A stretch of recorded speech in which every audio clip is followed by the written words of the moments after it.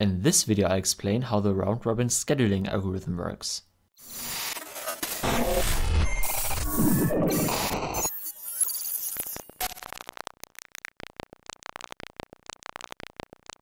Round-robin is one of the oldest and easiest preemptive scheduling algorithms which is often used in interactive systems. Quantum and ready queue are important terms to know when talking about the scheduling technique.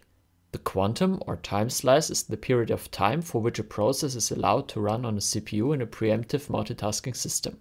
The ready queue consists of all processes in the state ready, so they are eager to get the CPU. How does the round-robin algorithm basically work? All processes in the ready state are located in a queue, the so-called ready queue. The quantum is assigned to each process. The first process in the ready queue obtains the CPU for the duration of the quantum. While the process is running on the CPU, its process state is running.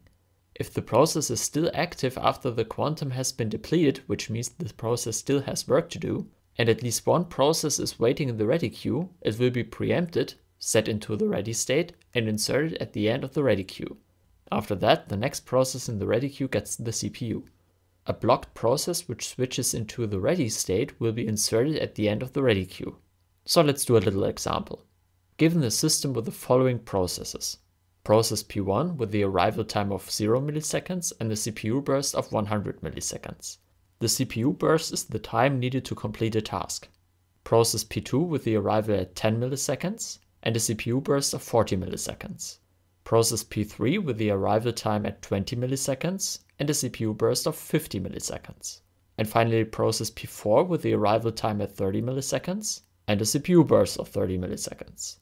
The scheduler of this system uses the round-robin scheduling algorithm with a quantum of 30 milliseconds, which means a process can run up until 30 milliseconds without interruption. At the beginning, the ready queue only consists of P1. This process is directly assigned to the CPU and can use up its quantum of 30 milliseconds completely. After 10 milliseconds, process P2 arrives in the ready queue. After another 10 milliseconds, process P3 arrives. 30 milliseconds after process P1 started his work, process P4 arrives. After P1 depleted its quantum, it switches into the ready state and is inserted at the end of the ready queue. After that, P2 gets the CPU and uses up its whole quantum. But the process is not done yet. Therefore, it switches into the ready state and is inserted at the end of the ready queue. P3 runs for 30 milliseconds and still needs to run 20 milliseconds afterwards. P4 runs for 30 milliseconds and completes its task. The process is terminated and not sent back to the ready queue. P1 is the first process in the ready queue again and runs for 30 milliseconds on the CPU, but it still needs to run 40 milliseconds afterwards. Nevertheless, the dispatcher sends P1 back to the ready queue. Shortly after that, P2 gets the chance to complete its task. It doesn't even need the whole quantum of 30 milliseconds, but only 33% of it, namely 10 milliseconds. Now P3 starts working again. It also uses only 2/3 of its quantum and terminates.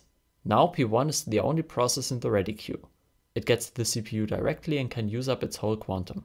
After P1 depleted its quantum, it is not preempted and sent back to the ready queue, since no process is waiting there, so P1 can work 10 more milliseconds until the job is done. The choice of the quantum determines the success of this scheduling strategy. If the time slice is too long, processes will take longer to respond to input, which is disadvantageous for I/O processes. If the time slice is too short, then the scheduler will consume too much processing time caused by the overhead of a context switch. A lot of performance issues can be solved by throwing hardware at the problem. This could also be a solution for scheduling strategies spread over multiple CPUs.